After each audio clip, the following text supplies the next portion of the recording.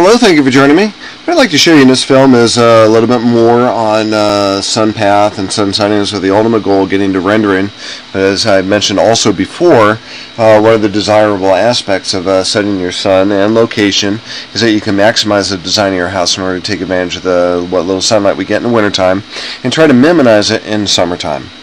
So let's talk a little bit more about sun path and what we can do to change it. We've moved back from Hawaii, moved to Washington State. So, like I mentioned before, elements that are editable that you can modify in Revit Architecture, typically blue in color.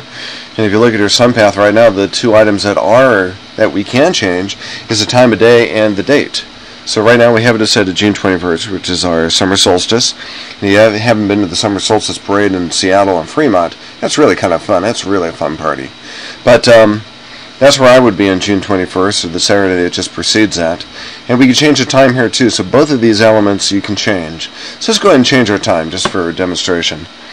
Right now it's at 1:15 p.m. and if I manipulate my house and make it so we're looking at the house on the north-south meridian, or relatively close to that, you notice the sun is a little bit off center from that. So at about noontime, at real time, on the solstice, it's going to be really close to where that meridian is. You know, perhaps a little bit later in the afternoon, maybe 10 minutes later, perhaps. It'll be right on top of the meridian there. Okay, so what we're not taking in consideration right now is daylight savings time.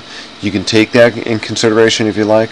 I'm kind of an absolute kind of time kind of guy. I don't really like the idea of being compelled to get up an extra hour early and going to bed an extra hour later in the summertime. You know, I think it's kind of weird, but you can change that since everybody else is on that kind of time. If you go back to your location and click on the check mark box down here for use daylight savings time, if you want to do it that way, that's how you change that. So go to OK. I'm not going to change it. We'll keep the absolute times, and we'll talk about this a little bit further. So you can change your sun path. It's nice to be able to maybe take advantage of the deep winter months to see what the sun might be there and enhance the sunlight coming in the window. A couple ways you can do that. Remember I was telling you about the date. You can change the date. And there's three elements here with the date you can change.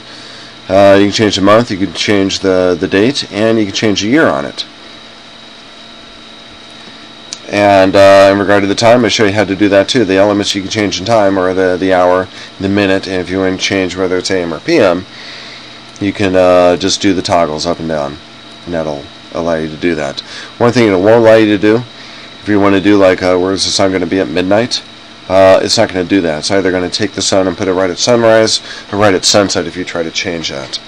Another way to manipulate the sun position is to take that arc that defines where the sun's going to travel along, the ecliptic, approximately. You can take that and actually move that. I'll show you the range in gray and that kind of a goldenrod color. I'll show you the range where you can move that along. So you can get an idea. Maybe if you want to put it somewhere around spring or fall, and put it where it's going to rise or set, where where it's in the first day of spring or the first day of fall, or somewhere around those dates, it's going to set due west and set or rise due east.